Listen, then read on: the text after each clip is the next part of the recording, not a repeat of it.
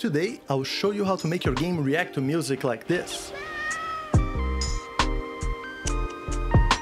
As I recorded, the video got a little big, so it's going to be a three-part video. Part 1 covers the setup, writing the audio data to a texture, and scaling an object using the beat. Part 2 builds upon that, reacting with color and glow, and includes a custom background. Part 3 will show you how to do the same thing in 2D, including custom particles that react to the beat. This week, I released Lofi Kitten, a game idealized by my good friend and composer Thiago Adamo. The game is essentially a great lo-fi music album in the shape of a puzzle game. Since the game is so musically themed, I wanted to really juice the game with the music, and this is what I'm gonna show you how to do today. So I'm going to start by making my tile react to music. First, I'm gonna go into my mesh. Let me make this unique so I can actually change this over here.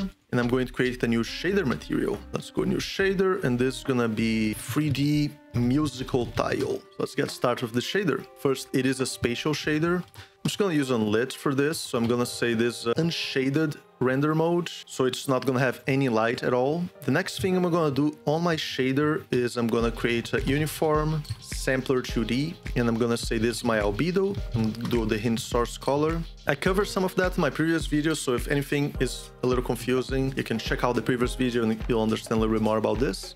Over here, I'm gonna do a texture, and I'm gonna take the albedo, and I'm gonna use UVs, and I'm gonna put this into albedo. With that, we should be able to place a texture on our tile. So as I said, uniform, it shows over here in shader parameters. I'm gonna take my texture and I'm gonna plug it in here. Now I have my tile with a texture. And so far so good. The texture is a little pixelated, so I'm gonna go into import settings for it. I'm gonna change the mode to lossless. This is important to get like the right looks when you have a bunch of gradients. And all of the textures here are essentially just these gradients, which I like to do my models with kind of like the lazy UVing method. I take each part of it and I just lay it out on a gradient. So if you'd like to learn more about that and see some Blender content on the channel as well, beside Godot, please let me know in the comments. The next step is I need to get some music in here to react to it. So I'm going to come over here, add audio stream player. So the audio stream player is how we play music in Godot. So let me import some of Lofi Kitten's music to this. So I'm gonna plug this in here. I would like for this to autoplay. And I would also like for this to loop. So on the import settings for this, I'm gonna come over here in loop mode, and I'm gonna say loop forward, re-import. And now my loop is set up correctly over here. So if I play this, I can hear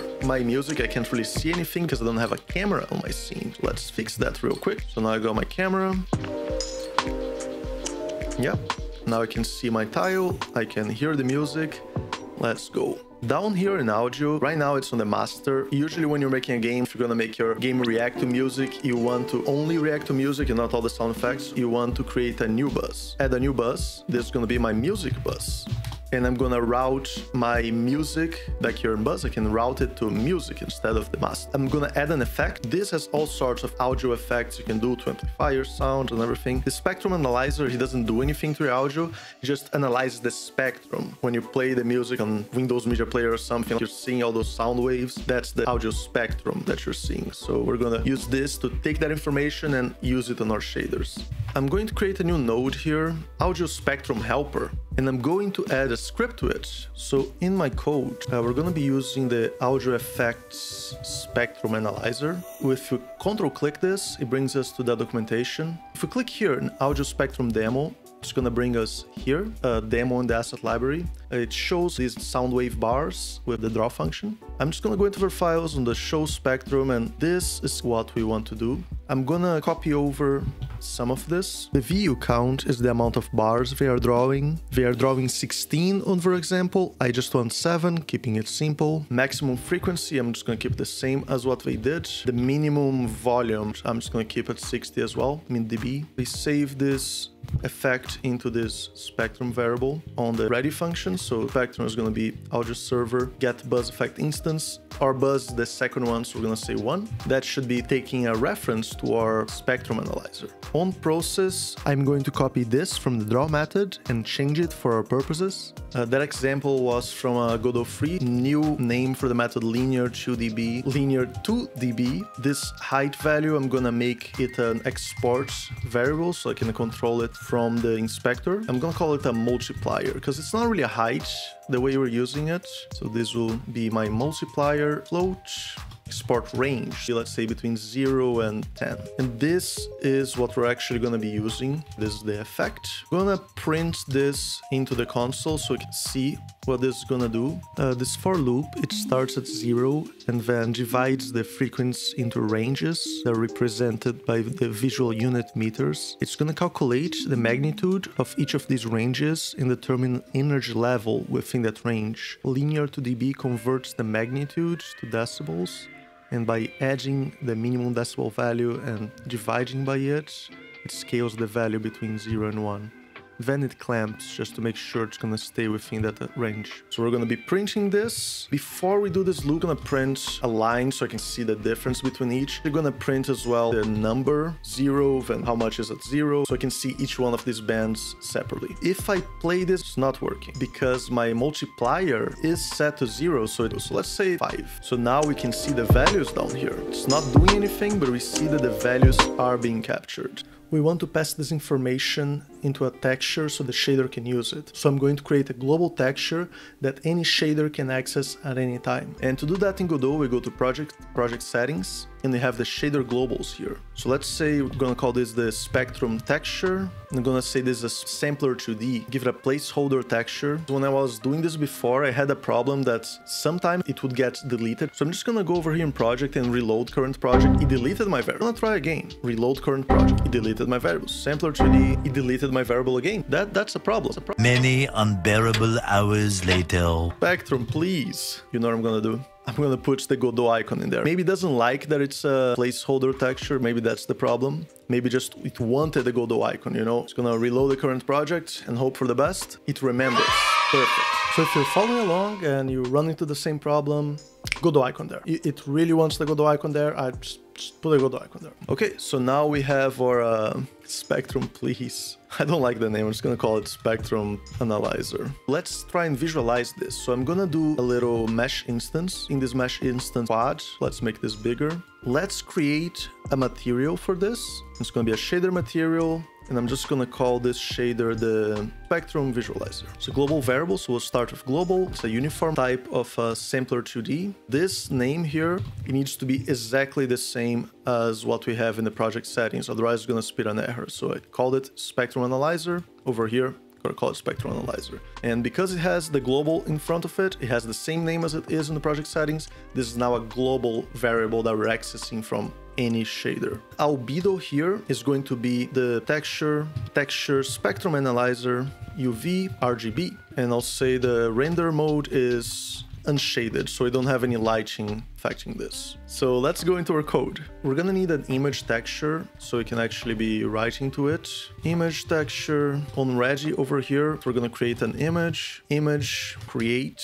The width is gonna be 7 because that's the size we decided here on the view count. We could just say this view count so I can change it later. Height is gonna be 1. We don't need a bitmap, and the image format RGBA 8. For in our view count, we're gonna set the pixel on that spot of the texture. Let's just put color black to start. So our image texture is setting it as an image texture, create from image. We're gonna be creating from this image. So we're gonna assign that to our image texture. So we need to actually set this texture to our global variable. So it's gonna be picking up this one. So rendering server, global shader parameter set. And it needs to be the same name we gave it on our project settings, which is SpectrumAnalyzer. Perfect. And we're gonna put our image texture here. So now if we press play, it should show black, and it does. So here now, instead of printing this, we take image texture. I just realized that whenever I'm changing the texture, I actually need the reference for the image. So I'm going to come back, say this is an image, and instead of having this as a local variable, I'm gonna be caching it. So here, instead of image texture set, I need to image, set pixel, I0, and then for the color white, and I'm gonna multiply by the effect. Perfect. The next step, I actually need to say image texture update with image. So now that texture is gonna be updated with the new pixels we set. We don't wanna do this on each step of the for loop. We're gonna bring this outside the for loop so it sets all the pixels and then it updates. And now, if we press play, yes, we actually get to see this spectrum setting the proper textures there. 5 was a little bit too much, maybe like 1.5 is a little bit better. Back to our shader, on the musical notes, I'm going to make the size change with the shader. Make it unique, material, can use shader material, I'll say 3D musical note, Albedo, texture, RGB. Plug in my gradients, render mode, unshade void vertex. I'm gonna just copy over the global uniform sampler from over here. So I have my spectrum analyzer. So on my vertex, what we're gonna do is we're gonna sample a piece of this texture. So we're gonna use the UV on the horizontal side and we're gonna pick a place. So we're gonna do texture, spectrum analyzer, and we're going to create a new vector 2. And here we need a value between 0 and 1, so 0.3. And we'll get this RGB, and this will be our spectrum value. We might want to use this also on the fragment side of the shader. So when we want to set a variable we can access from multiple places on the shader, we call it a varying, and we're going to call this our spectrum value, and it's the type float. So in this case, I don't need to say float. It's not a local variable anymore. It is now a varying variable. So at first I was saying RGB, but in this case I only want to take the R. I only need one of the values, and they're all the same anyway. So with this, what I can do is, let's say I'm gonna multiply my vertex, which the vertex, like each vertex position in local space, we're gonna be multiplying each by 1 plus our value. So at least it's gonna multiply by 1, it's gonna stay in the same place, or it's gonna go higher than 1 when I'm adding the value to it. And make sure it's a float. So now if I press play, perfect, look at that. Now it's very jittery because the values are changing in real time, and I don't want things to be this jittery. I'm going to LERP these values. So first I'm going to create a new variable over here, which is going to be my LERPed spectrum, and this is going to be an array of floats. On Ready, I'm actually going to LERP spectrum.resize, then I'm going to do my view count here. That will resize my array. So instead of straight up setting the pixel here for this value, what I'm gonna do is LERP spectrum I-1, because in this case we are going on a range of 1 to view count plus 1, but on a regular LERP spectrum that's not the case, which also applies to the set pixel, so I was actually doing it a little bit off. So this is going to be a LERP between the same value to our new value, which is effect, and we're going to use the delta. So I had put the underscore in front of the delta, and for the LERP I'm going to use delta times 4, and this is a magic number, but it's essentially like LERP smoothing value. And a LERP is essentially you're taking two values and you're picking a position between the two, and that third thing you're passing in is the position, and that's something between 0 and 1. So when you use the delta value there, which is the difference in time between the previous frame that was rendered and the current frame, we can make that smoother. So the higher the number we're multiplying by here, the quicker it's gonna reach the new value. So the lower the number, like the slower it's gonna kind of like be gradually changing. I think something around 4 or 6 should work well, but we can play around with this value. We can make it an export variable we can use here. So smoothing type float. So this way you can play around with it a little bit easier. So now instead of multiplying by effect, we're actually going to be multiplying by this value on our array. So let's check that out. So as you can see now, it's way less jittery, smoother. And if we go over to our audio spectrum helper, we can make this faster, like 16. You can see now the jitter is starting to get back, but it's still smoother than it was before.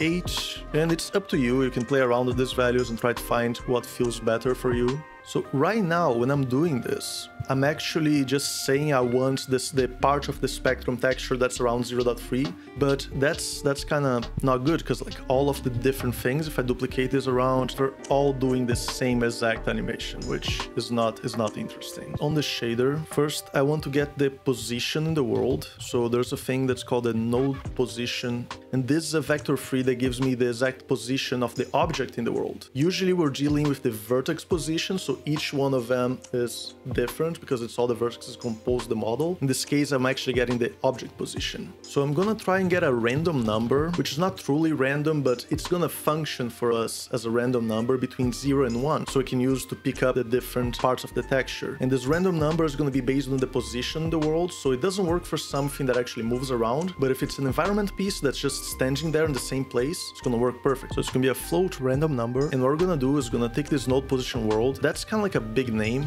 So I'm just gonna create a variable for this, and I'm just gonna call like NW. So I'm gonna take NWX, just in case we happen to be at rounded positions like 0, 0 or 1.0. I'm gonna multiply these values by like some big numbers that have a lot of decimals. So what I'm gonna do is I'm gonna do like each of the position values I'm gonna multiply by a different big number. And honestly, like, there might be a better way of doing this. This is just the way I do it. It doesn't really matter what numbers you're using. I just want a big number with lots of decimals. So once I have this random number equals, I'm gonna use fract random number. I'm removing the integer from this, and I'm only taking the decimal values. And I'm actually gonna take this random number, I'm gonna make a varying as well, so I can use it in fragments if I so desire. So this will be my random number. And over here, I'll remove the float, so now this is something I can use in the Albedo as well. For visualizing this, instead of using Albedo with the texture, let's say Albedo is vector-free my random number. And that's something someone taught me in the comments, and I'm loving this. Like, please, if you notice something I'm doing wrong or something that I could be doing better, please let me know in the comments. Smax told me this. Oh, and by the way, to create a vector-free or vector-2 or even a matrix with identical values, it can just pass a single value. So yeah, I can just do this, and here we can see what this code is doing. As I move it, you can see the values are changing between 0 and 1. It's giving me different shades of gray to black to white, which is exactly what we want. And this can be very useful if you are trying to give variation to your things. Oh, maybe I just want to place a bunch of trees, but I don't want to like change the sizes and things one by one. You can use shaders and this kind of value to give variation, or like a different color based on where the thing is positioned. There's so many things you can do. So this kind of things in shaders, I use this a lot. So instead of doing the vector2 0.3, it's going to be vector2 random number on my UV there for my spectrum value. So if I press play now, as you can see, different parts of the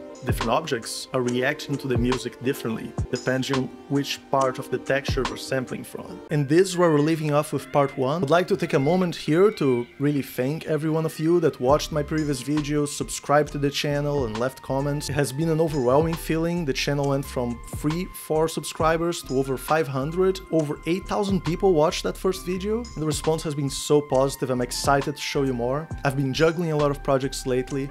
I have 4 games coming soon on Steam, and I just released Lofi Kitten as well. If you want to see some of those, the links are in the description, and if you want to wish list any, it helps me a lot. I really appreciate it. Thanks a lot to everyone that commented. I've learned a lot from the comments as well. I'm placing some of the comments on the screen right now. Thanks again, and I'll see you next time for part 2.